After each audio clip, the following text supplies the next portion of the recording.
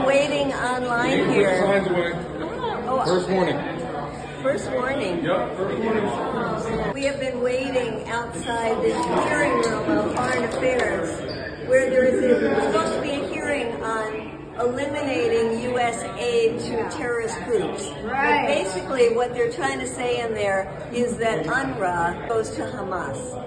And it's such a crock of bull that they close the hearing because they don't want us to hear about it. I think because we're here because we want starving children to be fed. Okay. We should be allowed into this hearing. That is at the behest of the chair. I have nothing to do with that. We're here because we want starving kids in Gaza to be fed, and they not only blocked us from going into the hearing, but look at all the police that they brought. And this bag here is full of zip ties to lock our arms when they arrest us.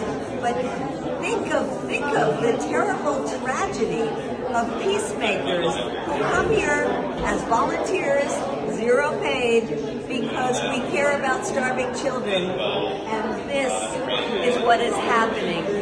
Who are these police protecting? Not us.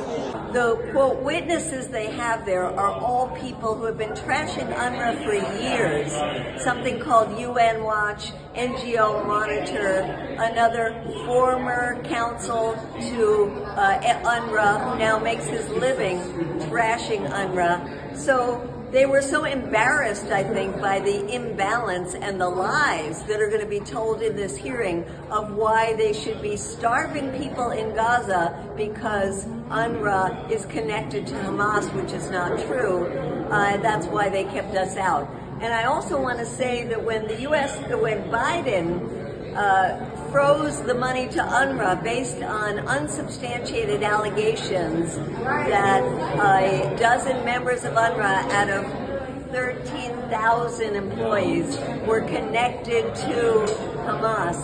Other countries followed in suit, and since then they have almost all reinstated, including Germany, the EU, most other countries, because they realized, one, it wasn't true, and two, UNRWA is the only organization capable of distributing the desperately needed food to people who are going hungry in Gaza.